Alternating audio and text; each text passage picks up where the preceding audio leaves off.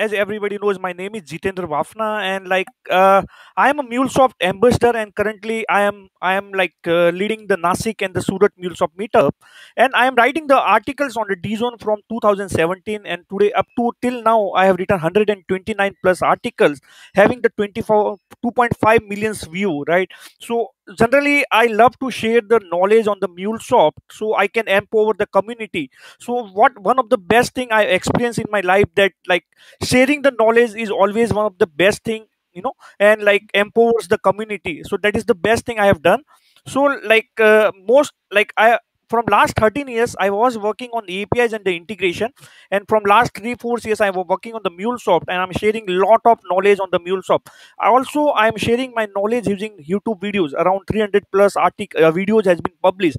So yeah, so because of that, Mulesoft has recognized me as a Mulesoft ambassador, and yeah. Oh, that's very cool. And over 2 million page views already on DZone. So how did you first discover DZone? For those, I'm kind of wondering, like, where did you discover it, and kind of where did you sort of feel like once you started to write on it? Yeah, so basically, what happened, in 2017, so Mulesoft started a champion community. So I started participating in the champion community. Through that champion community, I have discovered a DZone. I have written my first article on DZone around in 10 2017. The article was very simple, the five, like it was very very simple. Like I've written the article on RAML, I think, REST API modeling language.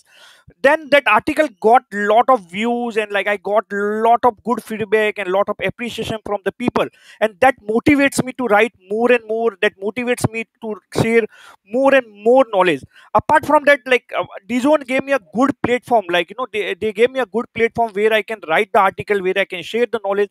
I get lot of support from all the DZone people. Thanks to DZone for that. And you always appreciate our works, our contribution. So that is no, I'm very thankful to DZone for that, basically. Oh, excellent. And then for everyone kind of not up to speed on all the exciting things in 2021, we're at the midpoint of the year. What are some of the exciting things or things you're excited about going on in the integration and MuleSoft space currently? See, like Mulesoft will come up with some new features in their Anypoint iPaaS, basically integration platform as a service.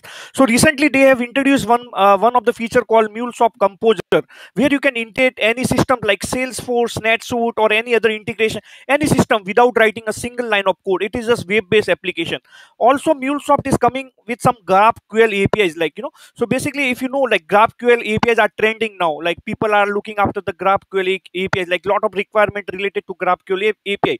So in the month of May, like end of May or in June, the Mulesoft will release a data graph, which is a fully integrated GraphQL REST API with the Anypoint iPaaS platform, basically. And I'm planning to write more and more article on these lines, basically, like Mulesoft composers, like GraphQLs, like on the security topics. So those are already in progress, basically, and I have a target to reach 200 article as soon as possible. Great. So by this time next week, you'll have 200 articles. That's great. Not next week, by end of this week I can target it. Excellent. And kind of like, do you have any upcoming meetups or anything exciting that you're personally working on that people should know about? Yeah, there are many meetups are coming, if you see, like tomorrow there is a one meetup, in the Surat. So basically we will talk about the Mulesoft automated code review. After that, there are 4 to 5 meetups are lined up, basically. So there I will talk about the APIs and integration best practices, so there are many meetups. Apart from that, I will be speaking up in the New Yorks and the other city meetups also. So yeah, so if anybody is interested, they can go to meetup at the meetups.mulesoft.com, and they get all the information on that, basically. Or either they can connect me, and there are various meetups leaders in India, so they can connect them, basically.